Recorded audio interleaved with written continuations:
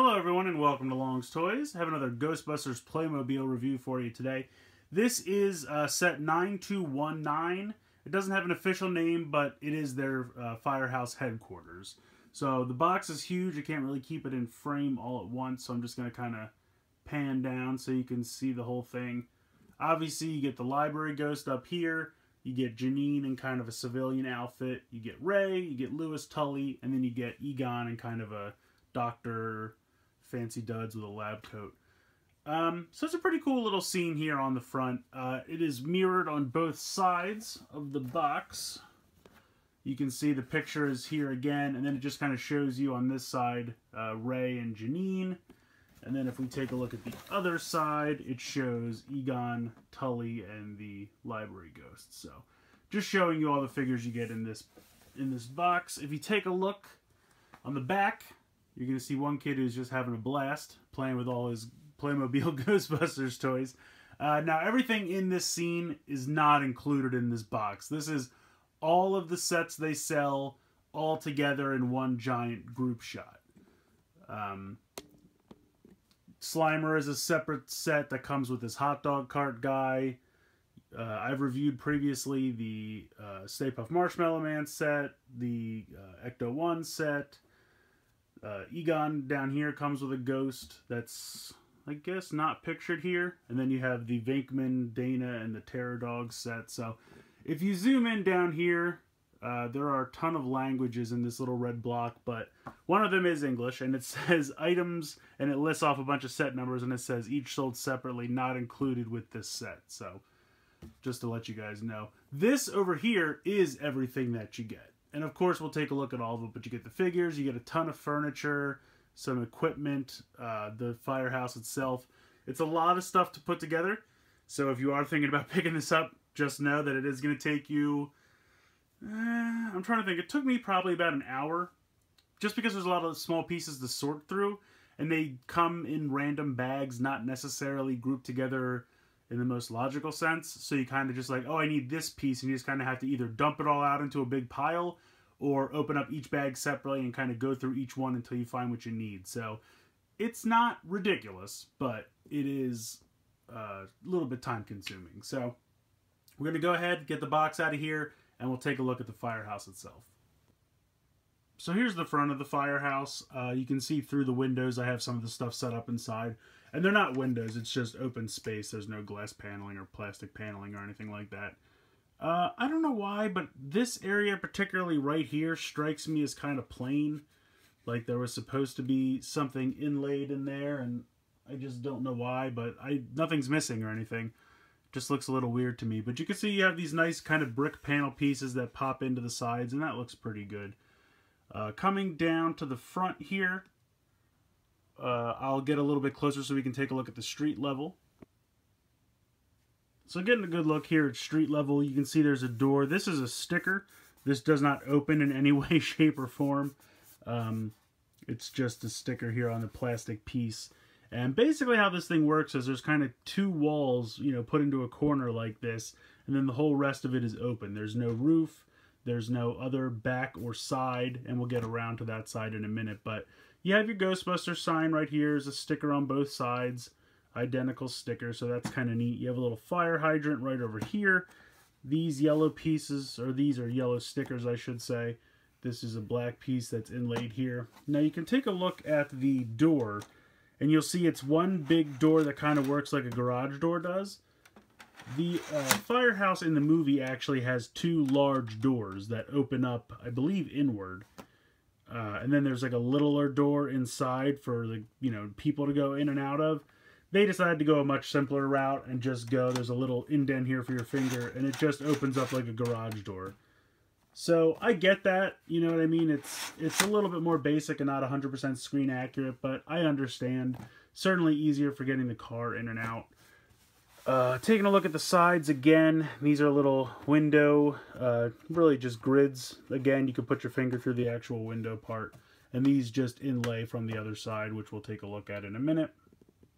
Up top, very similar. These are just brick pieces that you just push in and they snap into place. And then up top, similar deal to the front.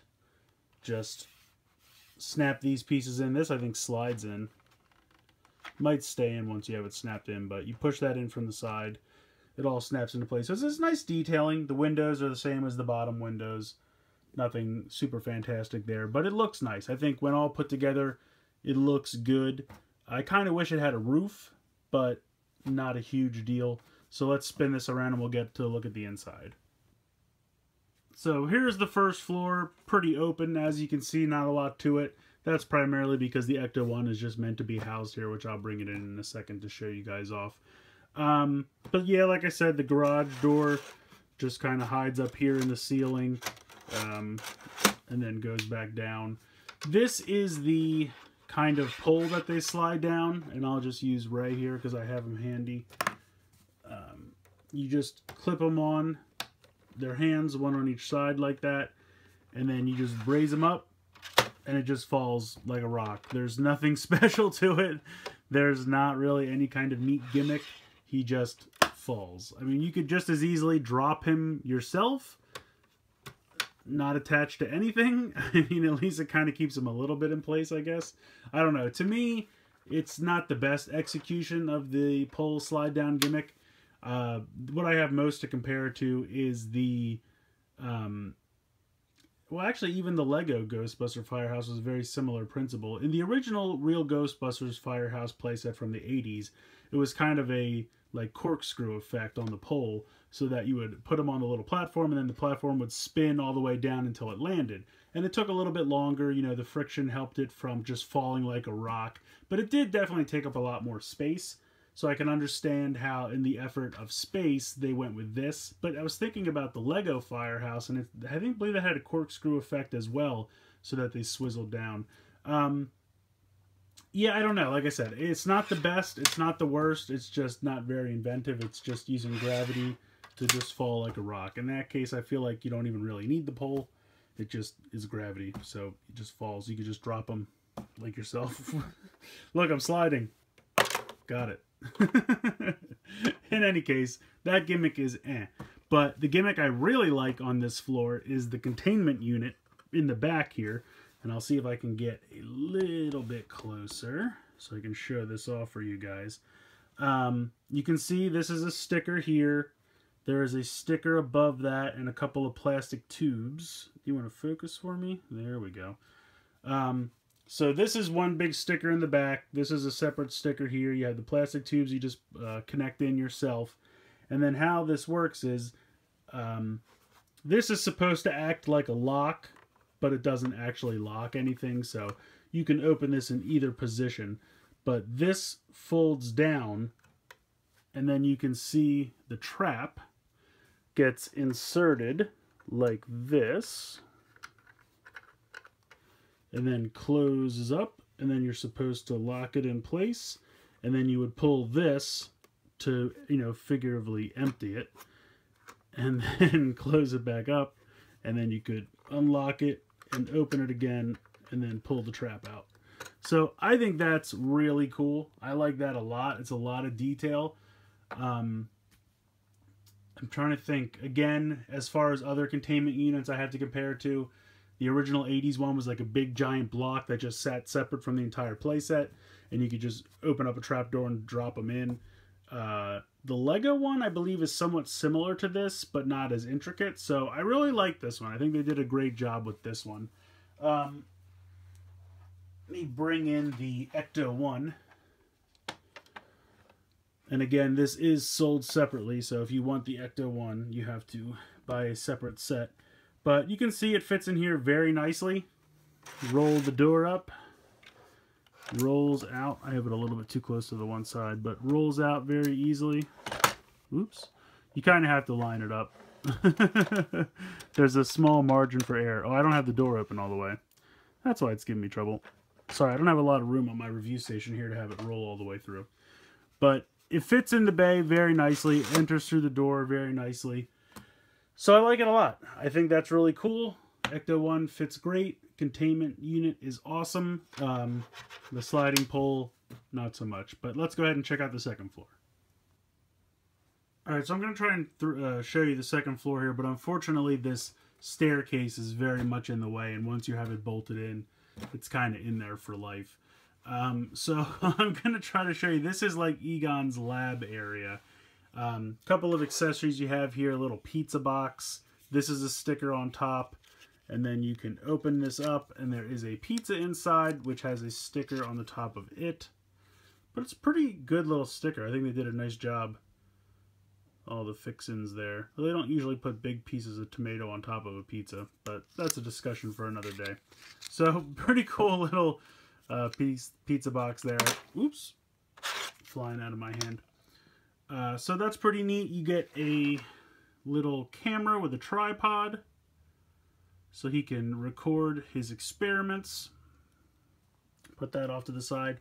You have this little bench. It comes with some accessories. You have a couple of flasks on there. You have a little microscope, which is ever so tiny. But you can spin it, so you can use the different magnifying lenses. So I think that's a pretty excellent little detail there. Very neat. The two flasks are not a whole lot to speak of. They're just clear little hot pink flasks for some reason. And then you have this kind of almost like medical tray. It does have spinning wheels on the bottom. So that's kind of cool. Up here, we'll get our first look at some of the figures. We have Ray. Pretty standard looking. Says Stance on the side. Has all the nice side printing there for the elbow pads and the Ghostbuster logo. Standard articulation. Head can spin side to side. Arms move around. 90-degree bend in the waist. So we'll revisit Ray and the other figures later, but I'll just show them off real quick. Here's Lewis wearing a crazy helmet from the movie. You can, of course, take that off if you wish. Oops, and I'm dropping everything. But he's wearing the outfit that he wears in this scene in the movie, the striped shirt, unbuttoned, or only partially buttoned, when he is Vince Glortho, Keymaster of Gozer. And then here is Egon, in kind of a sweater vest with a shirt and tie underneath and a lab coat. Even has some pockets printed on there, pretty cool. And then he's got a little, like, not helmet, but it's a flashlight he can wear on his head. So that's kind of funny as well. Taking a look here at the other accessories. You have a polygraph machine. And you can see some stickers here. There's actually one sticker here and one sticker here, so you kind of have to line them up. It's kind of a pain, but Ghostbuster sticker, then you have a gauge there. So that's polygraph machine. You have a little chair. Not too much to look at there. You have a little stool. Again, not much to look at. You have this, which is a television screen, which has, when Lewis is wearing the helmet on the movie, the television screen is picking up the silhouette of the dog, or the heat signature of the dog. So you have that there on the television, which is pretty neat. That's a sticker. Then you just have these 3 opening drawers. They're all empty right now, but they do all open. So I'm going to put that back in the corner there. Last up, you have this bookshelf, which I'm going to try to focus on. You have some pots and pans here on the bottom. I guess if they want to make dinner. I think it's funny that they include the pots and pans, but they don't have like a kitchen area. So that's a little bit weird.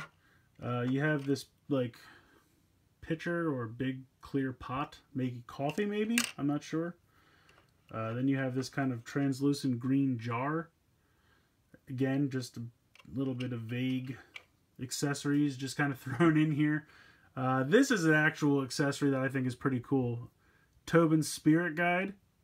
They always reference that in the movie, so that's pretty cool. And then you have this little like thing of test tubes, and they can all be individually removed. So just a couple random, like some science, some cooking accessories. I'm not really sure why the cooking accessories are included, but the rest kind of makes sense to me. I think the polygraph machine is pretty cool. I like that a lot, and that has wheels as well, just like the medical table, which I'm going to try to put back in here. Every time I try to put it back in here, I end up knocking something over. There we go.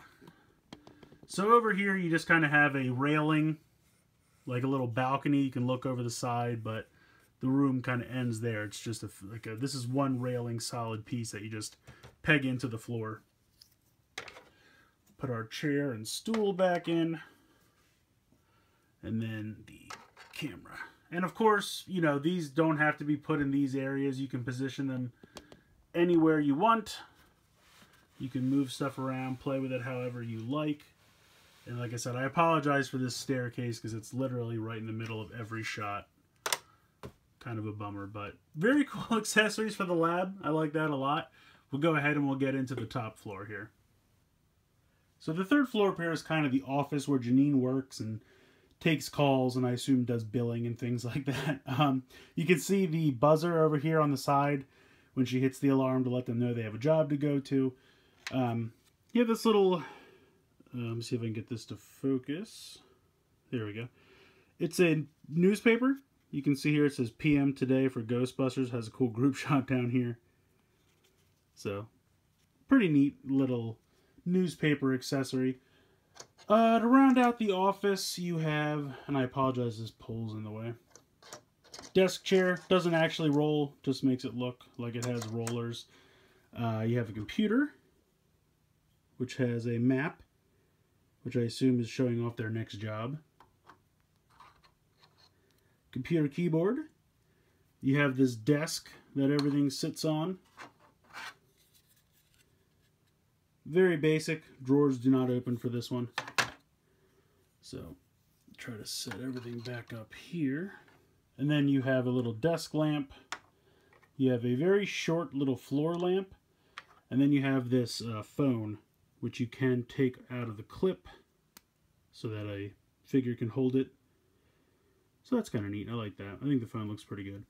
And then you have this little kind of hutch here in the back. You can open the drawers, although sometimes it's kind of sticky. Or I should say, just they stick. It's hard to get them to open. I don't know why. This bottom one seems to open easily enough. The others do not. There we go. So, all four do open, though. For whatever reason, it's just a little tough. I put the phone over there. But again, you can move these accessories around however you like. You could put lab stuff up here if you wanted to. You could put the office stuff on the second floor. It really doesn't matter. It's completely up to you. This is just kind of how the box shows it set up, so that's what I decided to do. So I wanted to take a minute to take a little bit closer look at the figures and the accessories they come with. Now, obviously, if you've seen any of my other Playmobil reviews, you recognize the Proton Pack. It is the same as all the other ones.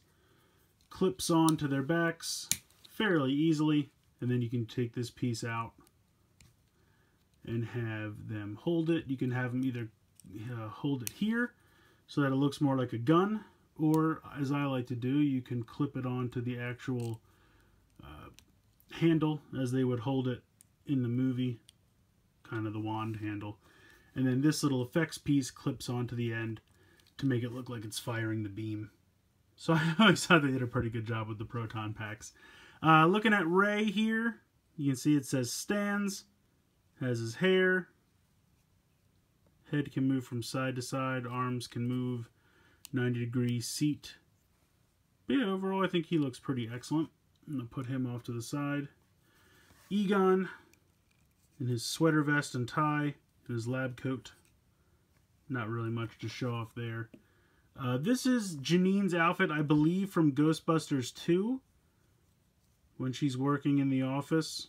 And the neat thing about this is her skirt piece can move so that when you need to bend her to sit in a chair, it can ride up a little bit to make room for the bend in the waist.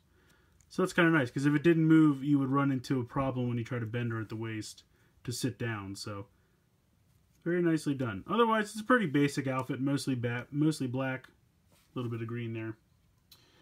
Whoops. This is the library ghost from the first scene of the first movie.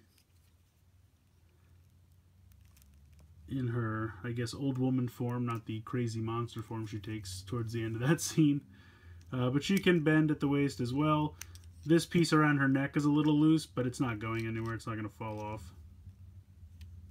Not really sure why they included her with the Firehouse. I guess just because it was another iconic ghost from the movie and they didn't know what else to include. It's kind of my guess. That wasn't already included in other sets. And then, of course, Lewis Tully with his helmet and his outfit. Pretty basic outfit, but it is pretty screen accurate, I have to say. So, same articulation as all the other figures. Now, they include this, which I'm not sure what this is. Maybe it's some kind of like spectral tuning fork type thing. I don't remember anything like this from the movies, but it is included here as an accessory or a weapon of some kind. So let the speculation begin. If anyone has any ideas, let me know in the comments below.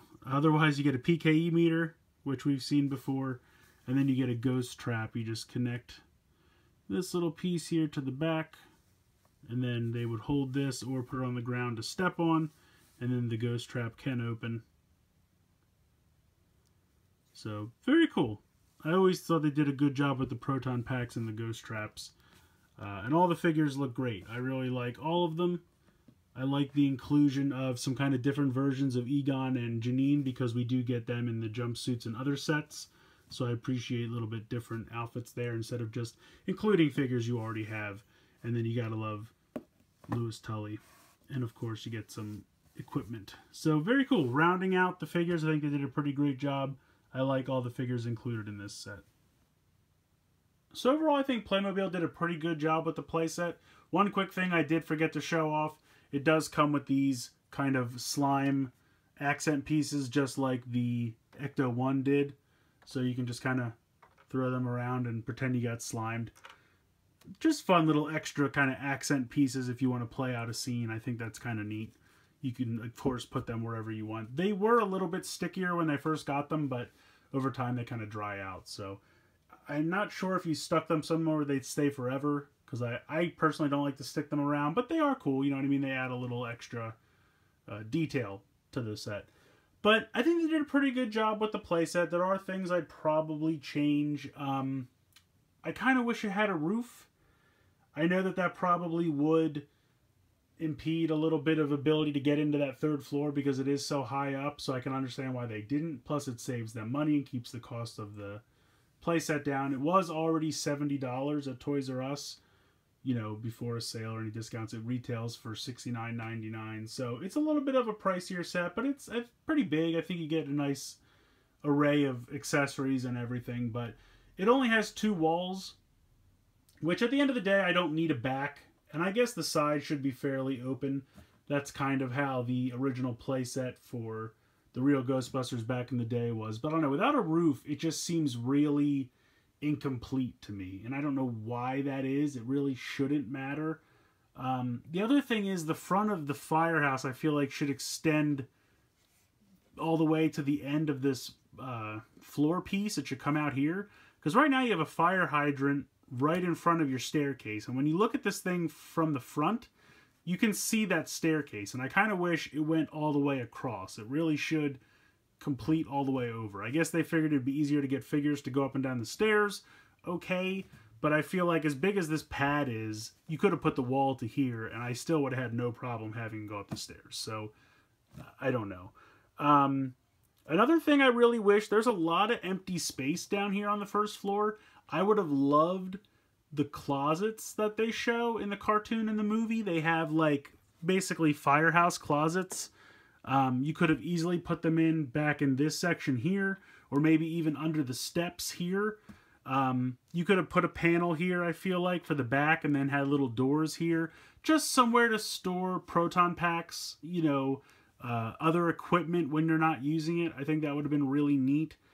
I could understand if they didn't want to put it under the stairs because they felt like people wouldn't be able to get into this area. But you could have easily put something over here. Just little doors to, like, put 1 proton pack each would have been perfect. That's all I really needed. Something like that. I really do love the containment center, though. Something I think they did really right. I like that a lot. I love the handle with the locking mechanism, the handle to empty the trap. The trap fits in perfectly, and you can close it with the trap still inside. I think that's a nice attention to detail there. Coming up to the second floor, you know, fairly basic. If you took all the accessories out of it, it really just would be the brown floor with nothing going on there. So I think the accessories make it, obviously. The lab stuff is very cool. I'm trying to think of other like areas in the firehouse that we saw in any of the movies. There was like a kitchen area. I can understand how they only have so much room, and that's kind of a boring area. You would think the lab would make more sense. That's where they kind of invent their gadgets, do research on ghosts and people possessed by ghosts, things like that. And I think it was very important to include Janine's kind of office area, because that's where she takes the calls and lets them know when the call comes in and they need to go out on a job. So I think they picked the right 3 floors to do for the firehouse, and I do appreciate that. I like the inclusion of the alarm on the kind of wall back there. So I really do think they did a pretty good job with what they did include. Just a couple of things I might have added to it just to kind of make it my perfect firehouse. I would have liked, you know, the 2 doors as opposed to the fire or the garage type door for the firehouse here. But again, in the interest of space, I think it makes more sense if you had the door opening, you know, like this in and out. That would get a little bit more congested in here. So for the sake of planning and space, I think the garage door works. But, you know, personally, I would like to have it more screen accurate. But just, again, a personal preference. Overall, I think it's a fun set. I can nitpick little things here and there.